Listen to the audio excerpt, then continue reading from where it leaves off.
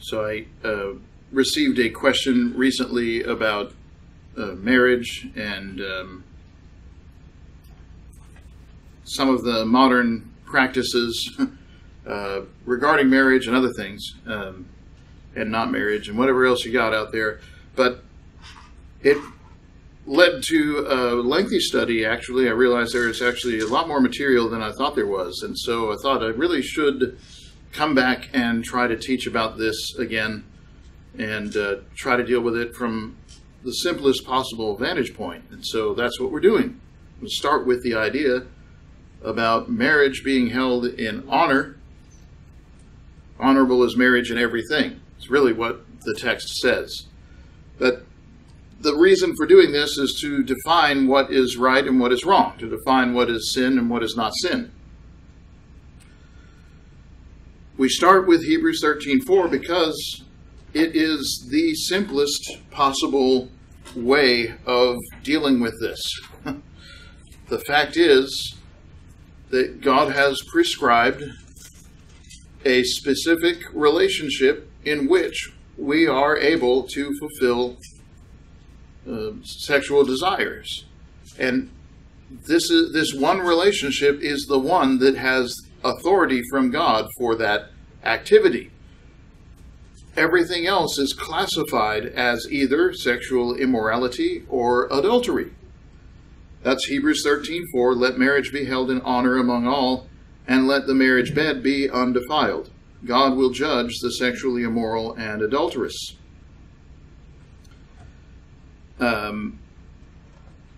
Again, in a more maybe literal translation, it says, honorable is marriage in everything, even its bed is undefiled. But fornicators and adulterers, God will judge. So there's a contrast between the bed of marriage and any other bed. What we're saying is there is such a thing as a bed. There is sexual desire. People have these, and there is a way to fulfill these things that God will allow, which is in marriage.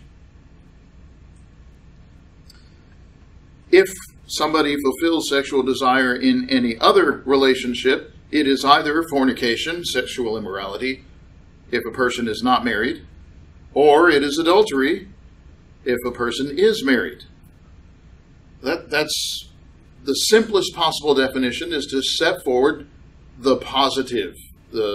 What is it that God says is the way to do this? The way to fulfill desire is in marriage. That is what he has set forth. Every other method is considered fornication or adultery, i.e., everything else that a person might do is a sin before God. So that has to be avoided.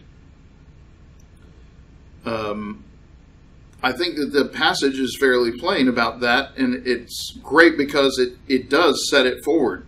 There's this one thing that God prescribes, everything else gets categorized as sin. Luckily, the Bible also defines marriage for us. Since marriage itself is often in dispute, what constitutes marriage? The Bible defined marriage at the very beginning when God created us. In Genesis 1, it is recorded at verse 27 that God created the human in his own image. In the image of God, he created him, male and female. He created them. So to begin with, we are, as humans, male and female.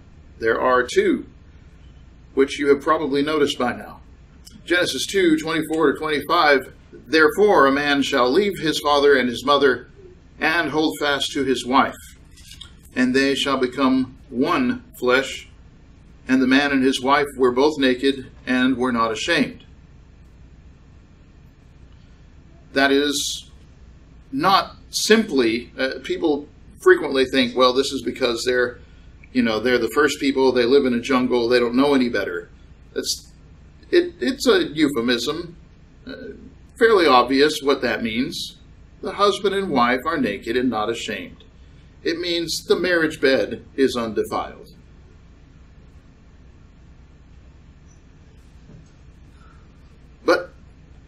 To put it another way, what you're reading in these verses is an adult male and adult female are joined together permanently without any shame, though they be nude. That's the idea. Go back. You've got male and female. These are not just humans. They are humans who have defined sexes. There is a male and there is a female, which is the way it is in nature. Everything in all of biology has got sex. There is male and there is female. Plants, animals, everything. Second point, a man leaves his father and his mother. That is not a child. A man leaves his father and his mother. That's an adult. Children do not marry. People do not have any authority in Scripture to fulfill sexual desires with children. When the two are to hold fast, this hold fast is to be cemented to. They're fused into one thing, and they become one. The man and the wife are naked and not ashamed, and we've already visited that. But what we're getting at, again, this is our definition. Marriage in the Bible is between two persons, two adults, two sexes. It's permanent. That's what he says. From the beginning, it was defined in this way. It has always been defined in this way. The Bible is not ignorant of the fact that people have come up with lots of other things in the meantime. But that's what God made. That's what was prescribed. That's what God joins together.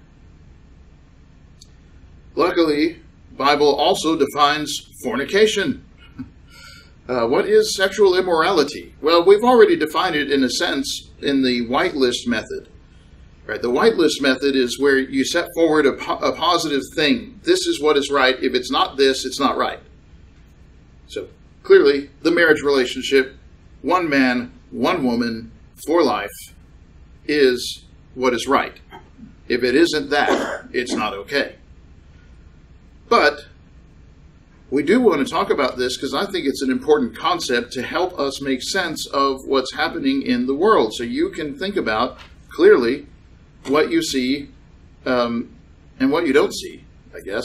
So you can understand, what is this thing? And where does it fit? 1 Corinthians 6 is the place. And we've got a few verses, 15 to 16 and 19 to 20. We'll also go on to the 7th chapter because the thought continues. But notice here in 1 Corinthians 6, 15 to 16, he said, "Don't you know your bodies are members of Christ? You're part of Christ. Shall I then take the members of Christ and make them members of a prostitute? Never." The first thing is, you in the flesh belong to Jesus.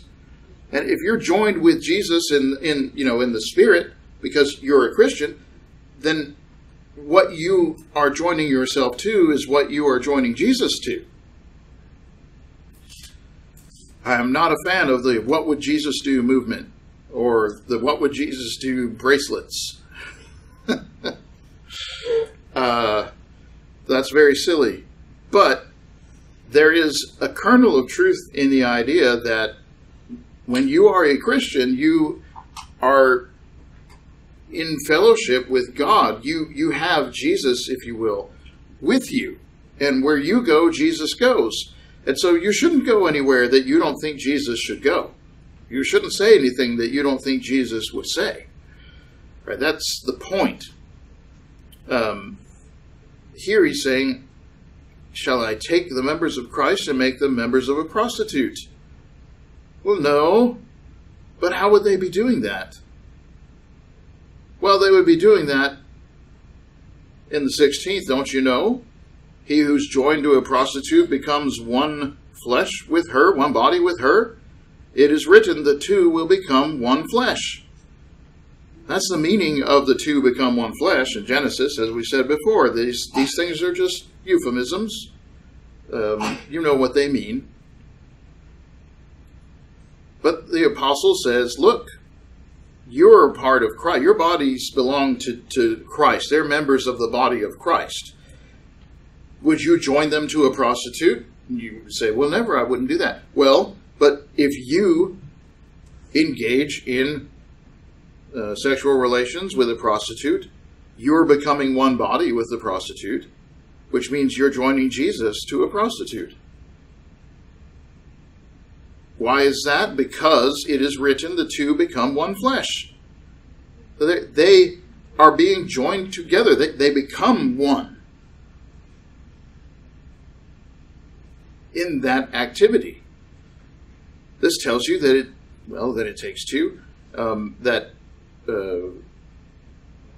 there is a union aspect of this that is necessary to constitute a problem here. That the two coming together is what's at issue. 1 Corinthians 6, 19 to 20, don't you know? Your body is a temple of the Holy Spirit within you, whom you have from God. You are not your own. You were bought with a price. So glorify God in your body. This is, to me, the key of understanding. You are not your own. You were bought with a price. Glorify God in your body. Your body is a part of the body of Christ. You are not your own. That is the key to understanding here. Because he's saying the husband and the wife belong to each other. And you belong to Christ. So you cannot be joined with somebody to whom you do not belong. That's the bottom line. In the 7th chapter, this same thought continues, but it goes the other direction. In verses 3 and 4, the husband should give to his wife her conjugal rights. And again, I think you know what that means. And likewise, the wife to her husband. The wife does not have authority over her own body, but the husband does. Likewise, the husband does not have authority over his own body, but the wife does. So we are subject to one another. But notice what he's saying. The husband is to give the wife the conjugal rights. You're supposed to fulfill her sexual desires, and the wife is to fulfill the husband's sexual desires. They, in some sense, he said the wife doesn't have authority over her own body, and the husband has no authority over his own body. It's that balance, right? But what he's saying is they belong to each other. The wife belongs to the husband belongs to the wife. So the definition really is when you are being joined to, and read, the two become one flesh, right? When you are being joined to another person to whom you do not belong, that's fornication. In a nutshell, that's what he's saying. So when marriage is defined in the Bible as an adult male and an adult female for life, it means those are the two people who belong to each other. The husband cannot belong to multiple women. He only belongs to one woman, the wife. Even though we have seen polygamy as a rule and as a norm, whether in Scripture or whether in the Middle East or whether maybe in the deserts of Utah, I'm not sure. It's not biblical. Lamech invented that, if you want to be precise about it. Genesis 4. That's not biblical. That person, that husband who has multiple wives is being, he has one wife who really is his wife according to God, but the others, when he goes into them, he is being joined to somebody to whom he does not belong. He's committing fornication. And he's committing adultery against his real wife. That's the way that it is with polygamy. And I know all you guys were waiting to go out there and find other wives. I understand, but you're just going to have to call that off for this afternoon. But it's also true of persons who are not married, which is really the most common thing. The most common thing is people who are not married having relations with one another. Whether they are just dating and they meet up somewhere, or whether they live together, whatever it may be, it's not marriage. And if it's not marriage, it's not right. You don't belong to that person. And people say, well, we live together, we share our finances, etc. Yeah, but there's a reason you are not married. Don't say it doesn't matter. It obviously does matter, because if it didn't matter, you would just do it. It saves you a lot of trouble, and it saves you money on your taxes and everything else. No, the problem is commitment, right? The problem is you don't belong to somebody else. You haven't given yourself to belong to somebody else. You don't belong to each other. That's the problem with that one, right? So it helps you to take things apart and understand what's happening here, what exactly is wrong with this situation, to understand what 1 Corinthians 6 and 7 are saying. The other side of this, as we said, in 7, it goes the other direction. So in 6, we're saying they're being joined to somebody they don't belong to. In 7, we're saying they refuse to be joined to somebody they do belong to. That is also sexual immorality. A person belongs to somebody else, as in the husband belongs to the wife, or the wife belongs to the husband, and refuses to be joined together with them. This does happen sometimes. People will withhold themselves from their spouses to gain power over them, or for whatever other reason. There's all kinds of stuff out there, like I said. You can't exhaust the blacklist. You'll never come up with all the scenarios of all the wrong things that could be done. You just can't do that. But what I have seen have been people deciding they don't want to be married anymore, and so they withhold themselves from their spouse until their spouse becomes so desperate that they go out and commit adultery. And then they say, aha, I got you now. I'm going to divorce you for adultery. Yeah, but no. No, that's not accurate. I mean, that's the way it might look to outsiders, and you might get away with that lie. But no, the problem is that you refuse to be with your spouse, which is wrong. That is immoral. So you got to be honest about it. And again, when you see how the Bible defines it, you can make sense of what's happening. You can understand how to parse what you see happening in front of you to know whether it is right or wrong. That's all that I'm getting at. But it certainly does exist, and it does happen, and it does become a problem. Jesus himself said, whoever divorces his wife makes her commit adultery. It's exactly what you're reading here. He belongs to her, but he refuses to give her her conjugal rights. That's his fault.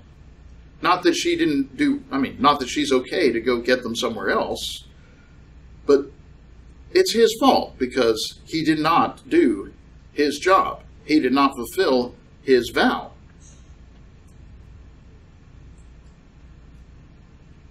No, she's not right to go and commit adultery. By no means. But Jesus said he makes her commit adultery, as in it is his fault because he is not staying with her. He is not sleeping with her. So he bears blame in that, is all we're getting at. That is immoral. All right, so much for definitions. Like I say, it's actually fairly simple when you set forth exactly what God defined. And again, when you look at Genesis, you can see it. There is male, there is female, there are two and only two parties. They are adults. And this is permanent. That is where you can be naked and not ashamed. There is not another relationship where you can be naked and not ashamed. Somebody says, well, what about preschool? Yes, I know. It's so hard to keep clothes on the children. But that's not what we're talking about. You know what I mean.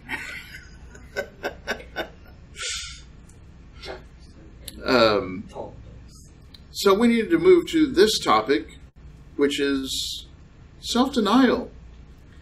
And, the bottom line here is that these desires, if your desire is for multiple wives, or for somebody of the same sex, or for somebody that you're not married to, whatever it is, you can't do it and be right with God. You'll have to decide that even though that's what I like or I want, it's more important to be right with God. And this is true. It's not a truism, but it is a general principle for living right with God. There are many things that appeal to people that are not allowed. Perhaps you have a taste for alcohol, or perhaps you like the idea of some kind of drugs coursing through the veins. God will not allow you to do that. You may like it, you may want it, but you know that it's not what God wants you to do, and so you keep your hand back from doing it. You don't do it.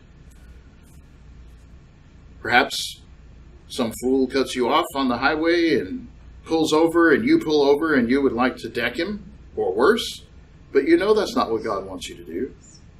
So you hold yourself back, and you don't do this. Be angry and do not sin. Right? It's a general principle that there are lots of things that we like, or that we would like, perhaps, that we just can't do because God doesn't allow it.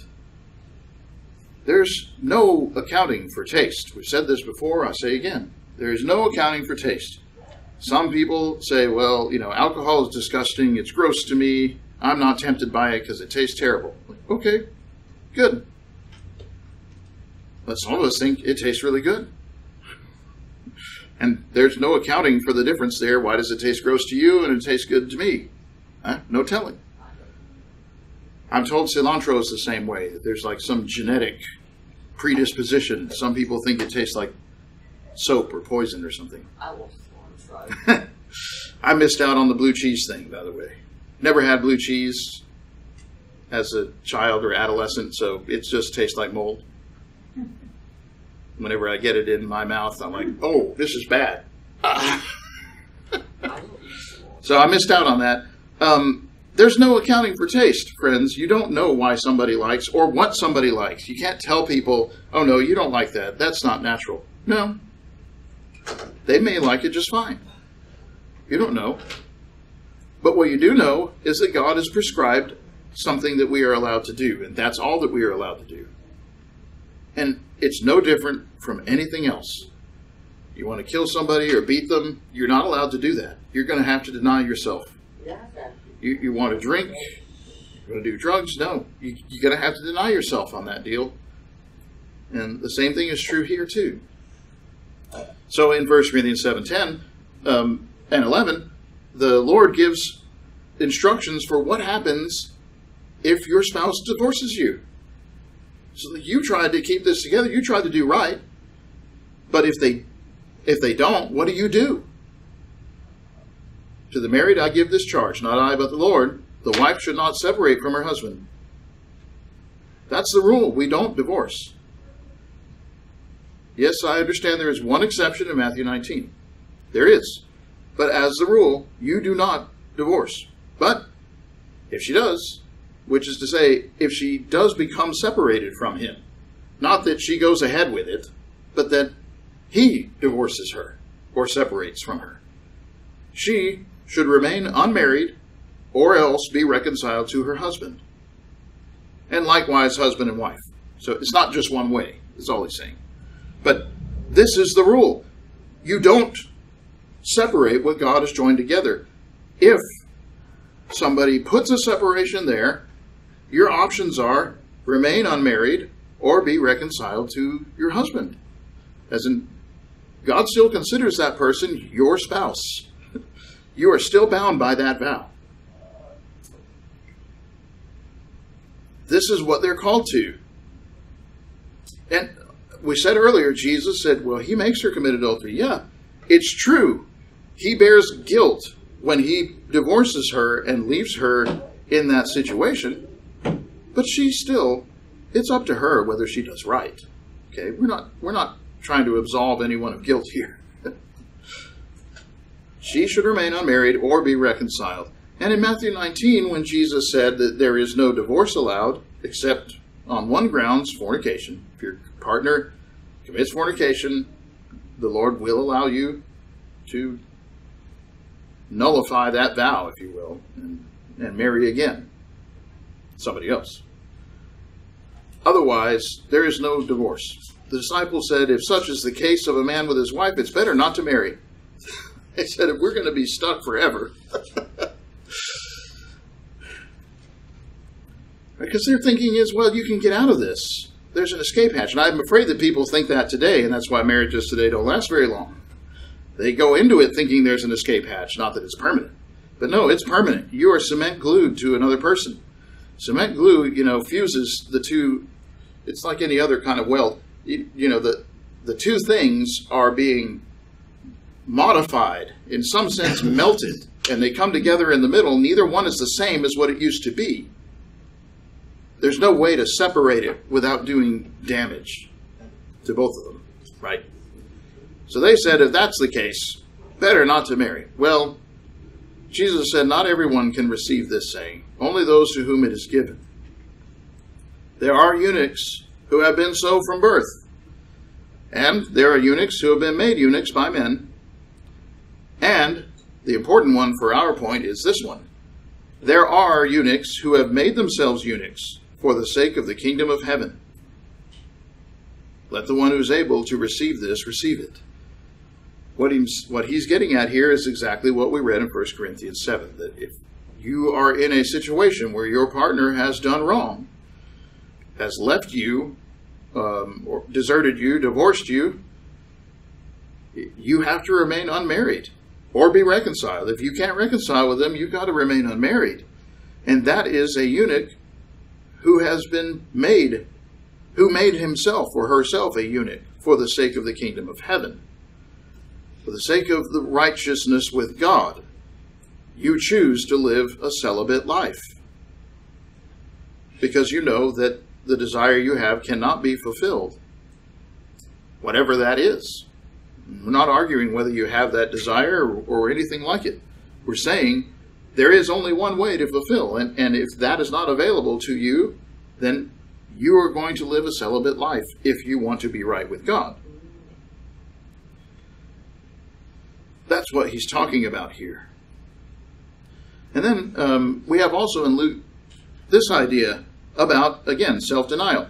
He said in Luke 9:23-26, if anyone would come after me, let him deny himself and take up his cross daily and follow me.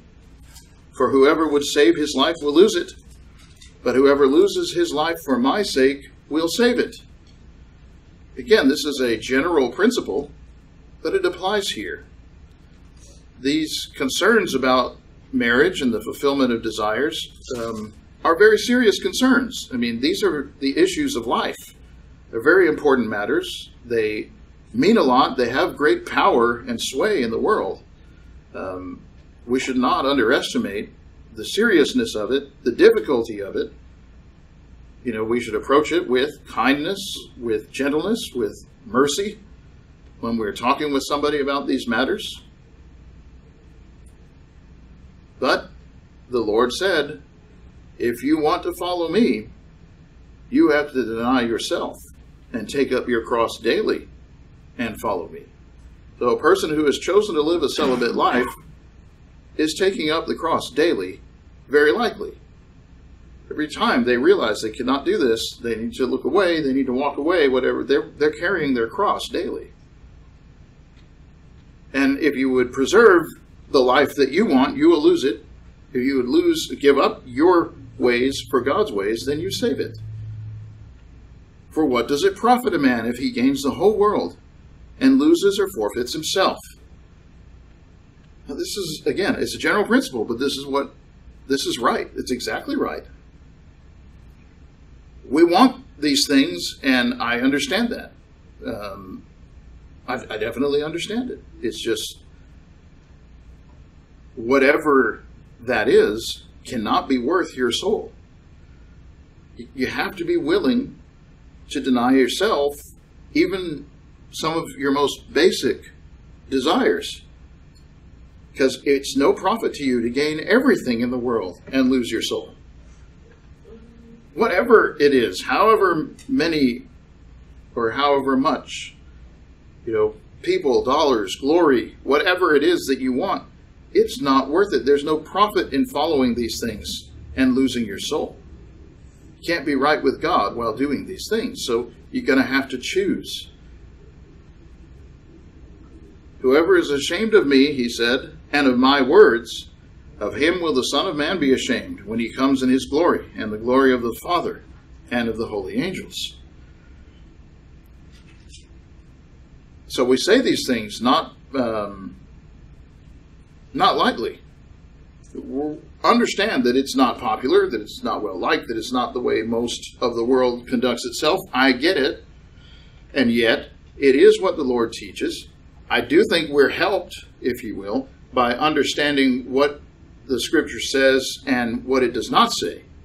We're not attacking people saying that they are gross or what they like is gross or that they are unnatural. You don't know anything about such matters. You have no idea what somebody likes or what somebody doesn't like, what that must be like, or why they have those attractions or desires. There is no accounting for taste. That's not the way you do this. There are many things that we like or would like that are temptations, if you will, that we deny ourselves and we don't do them. And again, there's no telling why you like those things or why you want those things. It's not important. And there's no point in arguing with somebody, well, you don't want those things. Well, yes, they do. They kind of know, they're the ones who want them. Don't disrespect people. You can really hurt yourself by doing that. That's not the way. And that's not what's wrong with it, if you will. You say, well, it's really weird. That's not what's wrong with it. That's 1950s America. Well, you're a weirdo, right? Superman's alter evil person is Bizarro, remember? When he's weird, that's evil in 1950s America. But no, there's nothing biblical about it. That's not the point.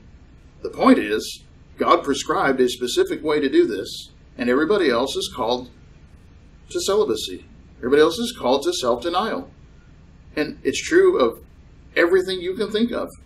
Every habit, every practice you can think of is governed by God's law, and God's law is supreme, and we aren't allowed to do otherwise, no matter what we feel like or want or think. So don't be ashamed of him and his words.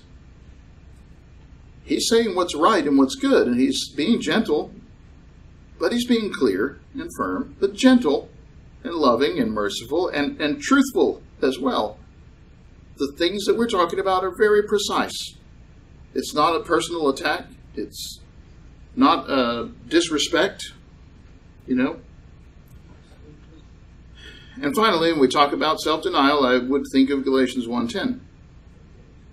Paul said, am I now seeking the approval of man or of God? Now, whose approval am I looking for? Am I trying to please man? If I were still trying to please man, I would not be a servant of Christ.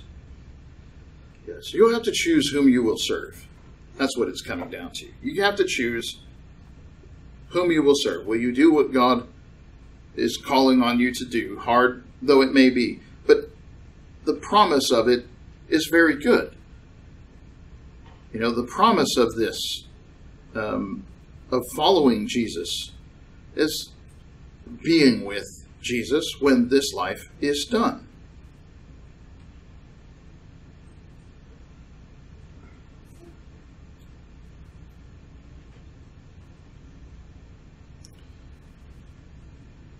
It's kind of, in the spirit, a truth as well, that we mature, we grow. The church is like the nation of Israel, is like a place where we grow up. It's like a home. Jesus said, you receive in this life brothers and sisters, mothers and fathers and children 100-fold. That's true. The church is like a family here, but you leave it and be joined to God in heaven when life is done. See, there's a promise here that you will go on to something else, something good, pleasant, and permanent. And it's heaven. And if you have had good times in your marriage, you know that marriage can be heaven. And if you've had bad times, you know that it can be hell. They're both permanent. So you have to choose which one you will be. Where will your loyalties lie? It's worth it to serve God. It may not be easy, but it's worth it. In the end, it is the best thing for you, for everybody, that we all do what God wants us to do. It is the thing that will save. It is the thing that has a payback. It is the thing that has us safe for eternity. It produces the best outcomes. If today you are not a Christian, become a Christian. We've talked about some negative and difficult things, I understand, but hopefully we've impressed upon you the idea that it's worth it to serve God. It's worth it to deny the self, even to live a celibate life, because God looks on that and he sees it. And even if you and I or people around us are not kind or merciful about it, God is. He sees what you are going through and what it costs you and how you are feeling. He sees that, and that is going to your credit. He'll reward you in heaven, which is not far away. We don't have forever here, you know. If you're not a Christian, obey the gospel of Jesus. We have water that you might be baptized in the name of Jesus Christ for forgiveness of sins. If today as a Christian you have not lived right, repent, make things right with him. Go back to where you started and let us pray for you too. Because we also need prayers from the saints very frequently. I'd say if you are a person who is, in these things that we're talking about today, and you're called to celibacy, well, dedicate yourself in prayer to God. And, you can ask the saints to pray for you too. We'll do everything we can to be encouraging, supportive, and helpful. Because we're all servants, we're all on our way, and you can help me with something that I struggle with. We lift each other up. The church that belongs to Christ is a place where it is safe to serve Christ. Where it is safe, for us to pray for one another, to reveal, if you will, or to describe our weaknesses, to confess our weaknesses, if you will, knowing that we have each other's back. We're going to pray for each other. If you need our prayers, if you need to be baptized, please let that need be known by going to the front while we stand and sing.